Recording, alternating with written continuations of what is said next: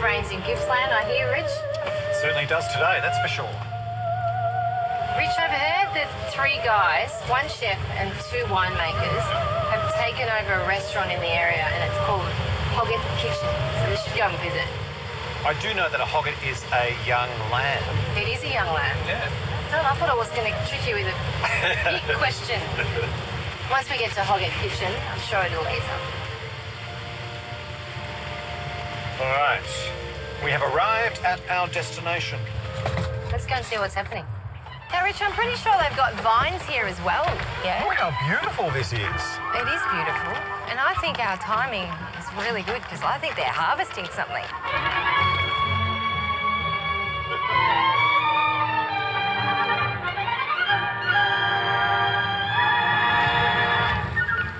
Hello, guys. Hi. I'm Karen. Hi, Karen. Bill. Hey, Bill. Richard. Hi, Richard. Nice to meet you. Nice to meet you, Sullivan. How you going? Patrick, how are you? Thanks for having us. Okay, I do know, Rich, that we are in the presence of very fine Victorian winemakers, William Downey and Patrick Sullivan. And it's so awesome to be here. You guys are picking. What's happening? Picking first batch of Pinot Noir for 2017. So you both still have your separate labels. What will happen to this Pinot that you're pressing now? Will you separate or...? Well, historically, for both of our labels have bought grapes from growers. We kind of didn't want to do that anymore. We wanted to farm it ourselves. We're not, although we make wine and put our label on it, we're not really that interested in vinification, where our interest is in agriculture, so it doesn't make sense to buy grapes. No. So we felt like if we combined our efforts, then some goes to Pat, some goes to me. We might make some wine together, but at least we can farm together and then decide what to do with the wine. Sounds like a really lovely relationship. Yeah, that works well. Might bear good fruit. I think so. I think so. That was so Well, I'm making a traditional Bolognese-style Ragu today, so a little red wine wouldn't go astray, if possible. I'll pop in a Trev's kitchen and we'll grab you one. Okay. Thank you. So we'll see you a bit later on for a sample. Can't wait. Thanks a lot. Okay. Thank you. Thanks, guys.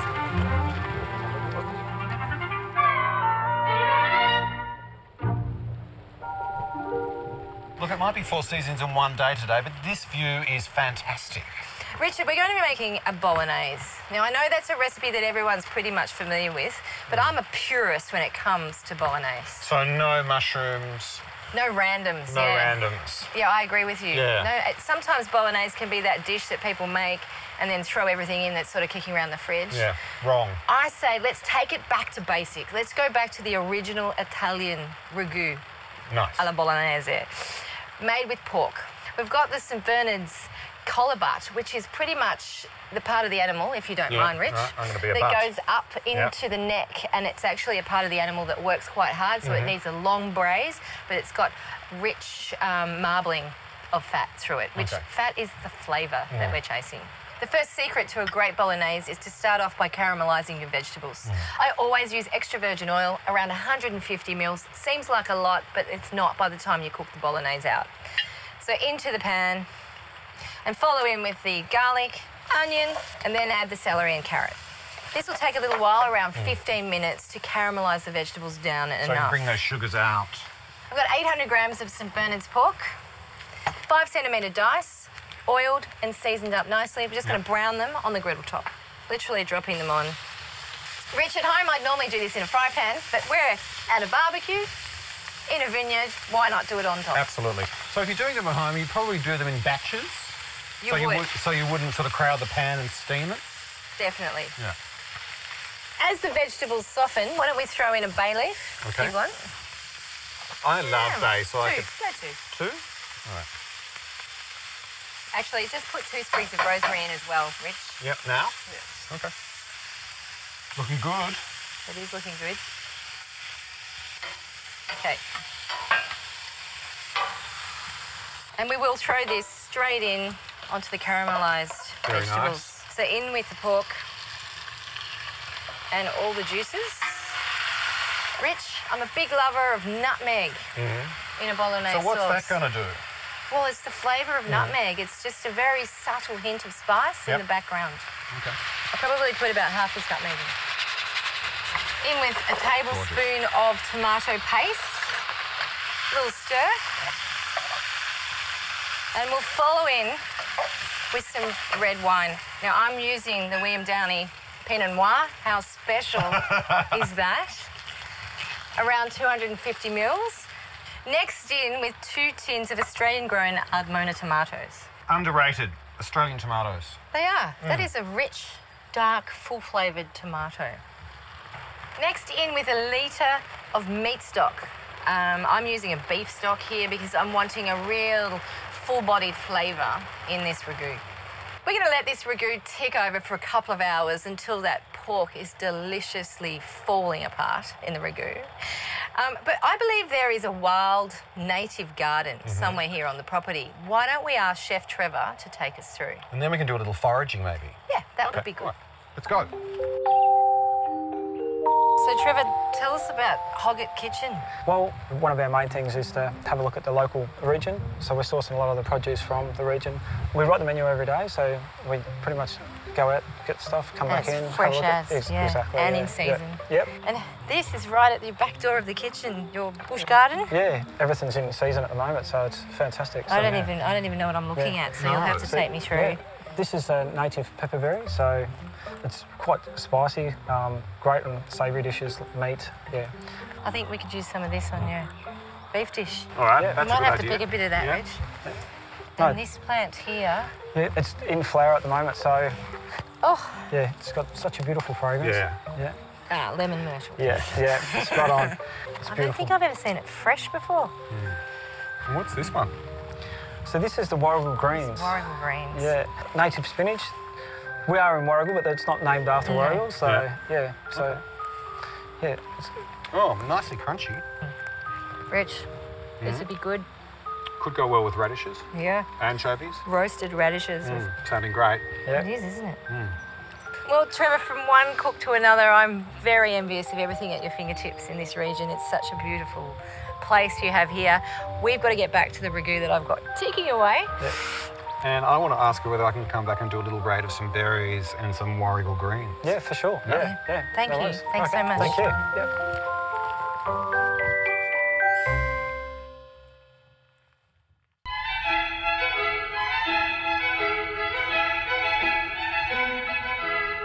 Okay, the ragu is ready. Rich, if you could get some pasta. I've got some beautiful Barilla gluten-free pasta. Thank you. Straight in. So this is the traditional way. You stir your cooked pasta through your sauce. So the pasta then takes on the flavour of the ragu, yeah. Shall we have a little sample? Absolutely. Wow. Wow. The flavour's just perfect, isn't it? I think it's one of the best bologneses I think I've had in my life. Really? I do. Wow. Thank you, Rich. That's all right. For this sensational bolognese ragu recipe, head to intolerantkooks.com.au and you'll find heaps of other information and all the recipes from other shows.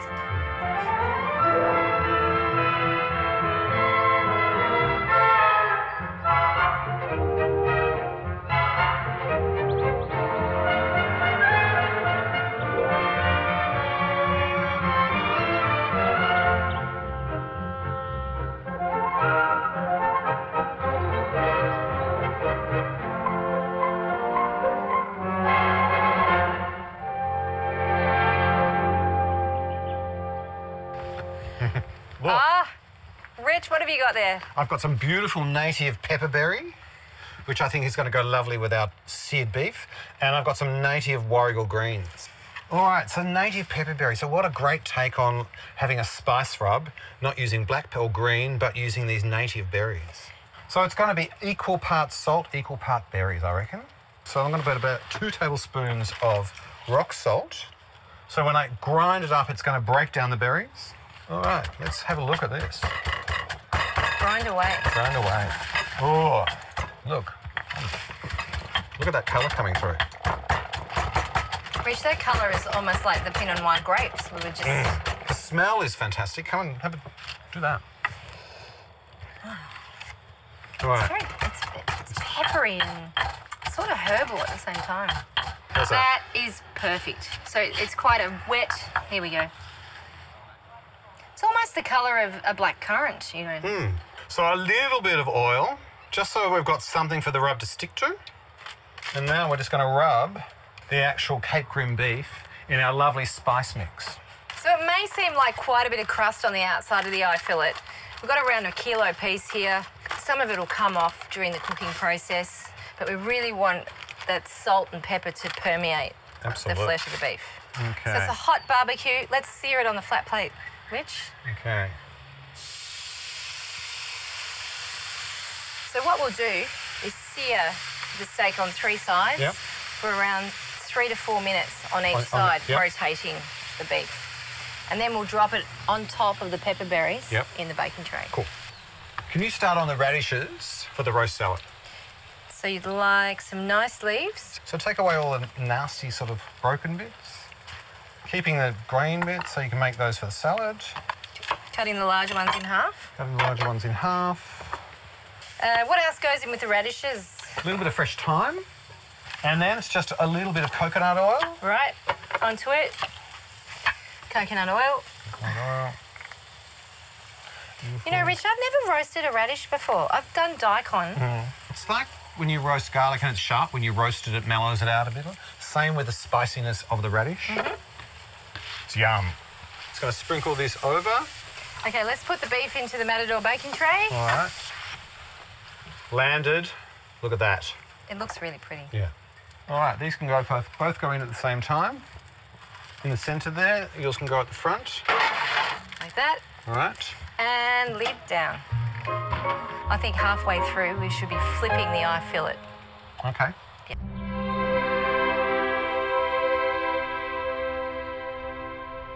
What else can I prepare for the salad, Rich? So the salad, the greens of the tops of the radish become the greens of the salad.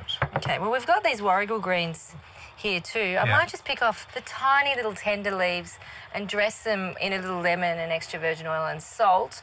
But if you don't have that, you could actually just use a little bit of silver beet or maybe some spinach and just bulk up the salad that way. Let's have a look at the beef. I reckon it's done, Rich. You reckon it's done? Should we have a poke? Have a poke. Okay. That's good. That's my poke. Okay, I think my radish is ready, Karen. And look at these. See? Yeah. See how they've lost that really bright red colour and turned this awesome rose colour? Yeah. Rich, would you like the leaves down on the platter first? Yes. And now, our hot radishes. So they sort of slightly wilt the leaves. Some always fresh anchovies. They are the quiet hero of this salad because they just add that huge sense of saltiness, and I could eat anchovies basically anywhere, anytime, I think. Over the top? Over the top.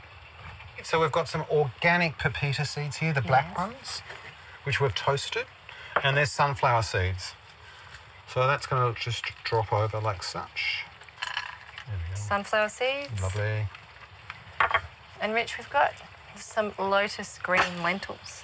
So that's just adding that extra nutritional element to the salad, which I sort of like. And they've been sprouted. Yeah. It takes a couple of days. They're about 4 days old. You can actually sprout them to the point where you just see the little tail coming out, or you can let them go a little bit longer. I sort of like them a little bit longer. So it's just another nutritional layer to the salad. So now I just want to dress the salad. So there's 2 things to add. So it's a little bit of extra olive oil, which you can just drizzle over the top, and a little bit of white balsamic. So you're going to get a little bit of extra sweetness.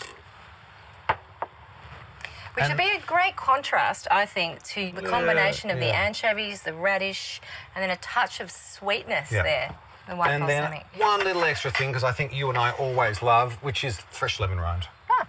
Yeah. This salad is exotic. It's got a lot of flavours going on, but I'm understanding how they're all playing together. Okay, there we go. Well, here we are. Our beautiful eye fillet from Cape Grim, rested for about 5 minutes. So, you're the master. How am I going to cut this? Well, against the grain, obviously, slicing. I would say, Rich, get in there and cut slightly on the angle. Yeah. I'll take one piece. You may as well. You want me to cut it? Look at that. Well, no, because you're right-handed, I'm left-handed. What are we going to do? I'm going to have to start at the other end. So you may as well just carve now. Really? That's the glory, though. Yeah. I really want to know how those pepper berries have influenced the flavour of the beef. And then I would suggest just putting it on the plate here. Yeah. So like that? Yeah. Okay. Just beautiful. Look at the marbling in that eye fillet. Now, would you sort of do a final salt and pepper over the top? Well, because you've done the salt crust, which has the native pepperberry in it, I would say not. But what it does need, from my point of view, is some extra virgin oil just dressed over the top. Just over the top. I'll do that. So there we have it, our pepper-crusted roasted eye fillet with a radish salad. For this recipe and every other recipe we do on the season, head to intolerantkooks.com.au. And follow us on Facebook and find us on Instagram. Yep, and let's go and find the guys and have a feast. I can't wait. You want some? I hope they're still here. I'm going to eat. I'm sure they're still here.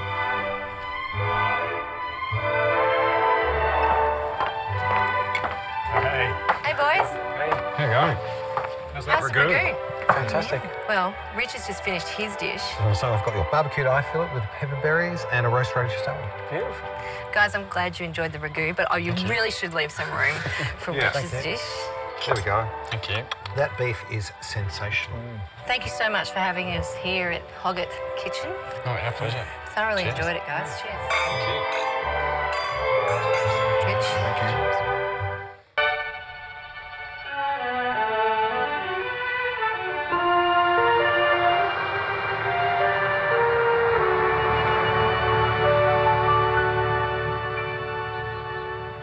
So we're going to reinvent the apple and berry crumble. It's going to be wheat-free, lactose-free and gluten-free. I hope it's still goddamn delicious. Oh, have faith, Karen, have faith. Tell me about what's in the crumble mix. Okay, so we've got some ground oats, we've got some macadamia, almond, cashew, and for a little bit of fruit, dried cherries, some dates, a little bit of White Wings gluten-free flour. So you've still got a fat component going in, because what makes up a great crumble is the mix of sugar, butter, and then the oats and a little flour. So you're replacing the sugar with some dried fruit. I think that's a genius idea.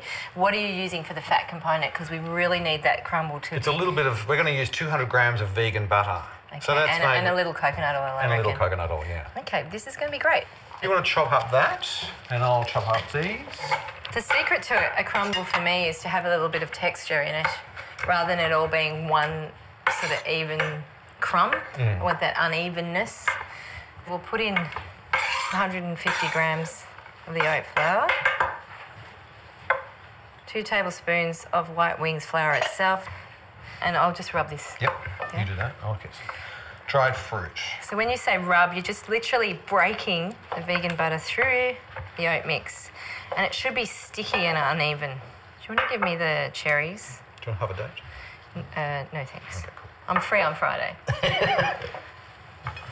There we are. Gorgeous. Gorgeous. Okay, I'm going to leave these dates quite chunky, I think. Can I have a few of those too, Yep. please? I've just popped the almonds in, and I'll follow in, because I've got the dirty hands, so I'll follow in with the cashews and the macadamias. You could use any choice nut you like. Yeah. We've got 3 going on here because we're showing off.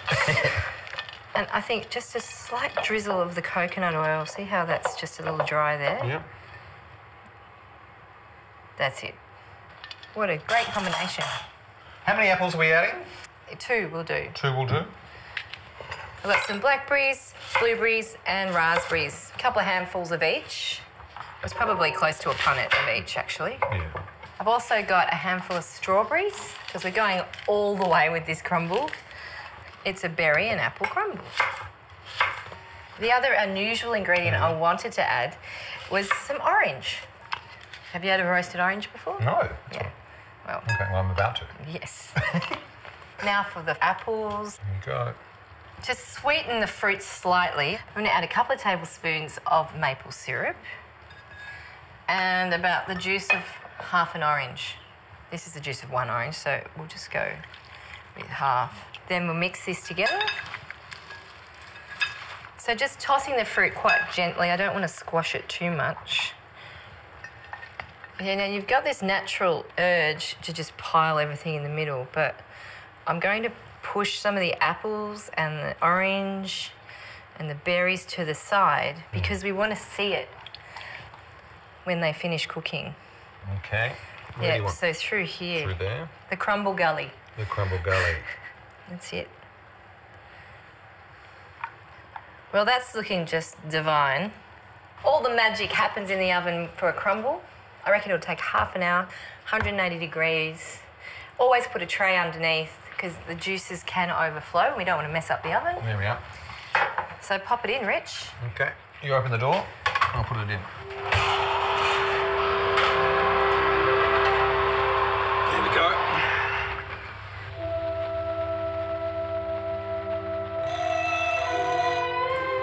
Yeah, Rich. Okay. Look at that. Looking good. So why don't we just sneak from this corner here? Yeah. Look at the rich colour. What about that hold? It's hot. Is it hot? By the way, it's just come out of the oven. Delicious. A divine apple and berry nut crumble. It's low lactose, low gluten, and damn right fabulous. Karen, Yes. my childhood memory of crumble was all about the crumble, but then it was also a little bit about the custard. Well, Rich, I just happen to have some Liddell's lactose-free custard right here. Would you like to try? I would love to. Say when. When? Okay. I'm really hoping that it's going to bring those memories home for you, Rich.